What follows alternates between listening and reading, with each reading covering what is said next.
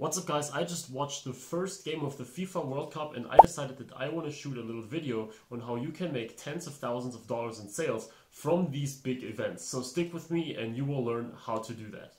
Alright, so when these big events take place, like for example the World Cup or other one-time events that just happen like every 1, 2, 3, 4 years, there is always a huge opportunity to make a ton of sales in this process because there's all this viral growth. Now I remember 2 years ago with the European Cup, I had a partner who actually did exactly that, and he had an online store where he sold all kind of football or soccer related products. So he had gadgets, he had the actual balls, he had shirts, he had all kind of things, and because of that viral growth and people were looking for these things all day long, he made a ton of sales. So tens of thousands or probably even hundreds of thousands of dollars in sales.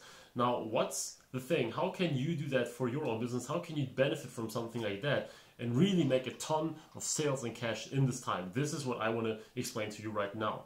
So first of all, one good thing that you can use in this case is Facebook groups. Now I know that recently people talk about Facebook groups, but it's especially effective with these one-time events. So if you find any Facebook groups, for example, right now for the World Cup, they typically have tens of thousands or hundreds of thousands of people in it. And here's the thing, if you know how to actually advertise your business in these groups, you can make a ton of sales. And this doesn't mean that you should go ahead and spam all these groups and spread your link like copy paste and shoot them everywhere. You actually should go there, you should answer questions, you should participate in discussions, you should post the link whenever it matters. When people, for example, are asking for certain things like how can I buy the official ball for the World Cup, you should come up with a link and say something like, hey, this is my store, here you can buy all these kind of things. Now of course this product has to be in your store then, but whenever people are asking for something related to the World Cup and related to buying something, you can go in, you can text them, you can talk to them, and in the end you can also post your link. Now as long as you do it the right way, as long as you actually help people and help building that content, you can really make sales and spread your link afterwards. It's just very important that you don't just go ahead and post your link everywhere without saying anything, without mentioning anything. You should really go into these discussions and then you can post the link and actually get some sales from this very and absolutely free traffic method.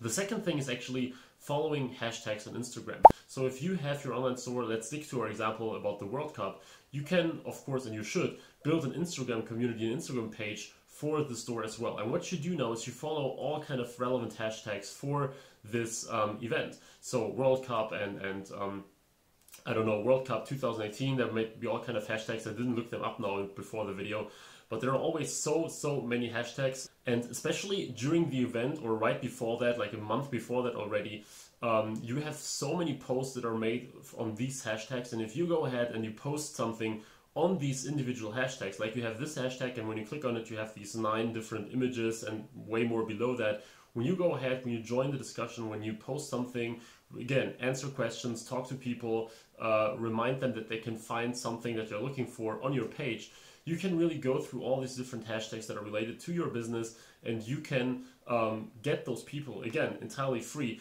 This is something also that Gary Vaynerchuk talks about, and he calls it the $1.80 strategy, because you're leaving your 2 cents on all of those pictures, making some comments, but it's especially useful for e-commerce and especially useful during these event times where everyone is like super hyped and where everyone is in this event mode, and many of these people are then also in buying mode. So another thing that you can do is, in order to track those events and to really know when it's the peak, you can, for example, track keywords. You can go ahead to the Google Keyword Planner and you can see how the different keywords are performing right now. So you can track the search volume of a certain keyword, how it goes up and down, and when you see that it goes up and up and up. So for example, a lot of World Cup related queries, I didn't look them up for this video like I said, but most likely they really build up to this point. So probably all kind of soccer related queries and World Cup related queries have built up from March to April to May, now to June, and probably now it's a real peak, and we'll probably see another peak in July.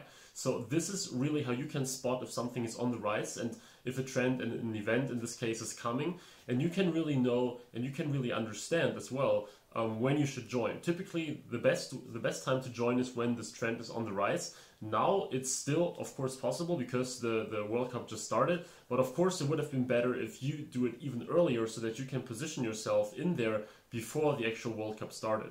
So you should monitor these keywords, see when they go up, and as soon as you see that they take off, it could also be the Olympics or any other kind of events, you can really jump on this trend and you can use your store that you made for this particular event, and you can use it to sell hundreds or even thousands of units every single day. Now you can also do something similar with Google Trends, of course. So instead of monitoring keyword volume, you can go with Google Trends, which at least for broader terms is even easier to use. So you could just go ahead and use World Cup, see how the percentage changed from month to month or even week to week or whatever. So this is of course another thing that you can do.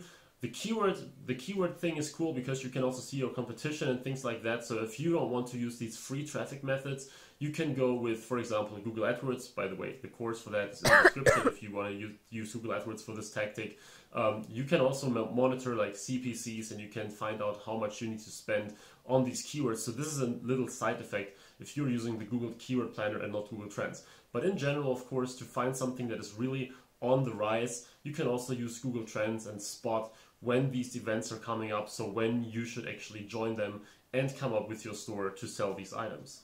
Now, a lot of you might be curious now what to do with these stores once this event is over. Well, of course, you cannot really use a World Cup store after the World Cup. I mean, probably some people will still go there, and if you have some cool products, they also still buy them if they are not purely World Cup 2018 related. But of course, the majority, like probably 90-95% or more of the traffic will disappear once the World Cup is over. But to me, it doesn't really matter. Like, you can set up a Shopify store, you can build everything, you can prepare everything, and literally once it takes place, so like 2 months before the World Cup or something, you can launch it. You pay Shopify for 2 or 3 months, and if you manage to get enough sales in this period, which is normally the case, like I told you about the story from my partner, my friend, so 2 years ago, it doesn't really matter, right? So you built your store, it costs you a little bit of money to start it, and it costs you a little bit of work to set everything up.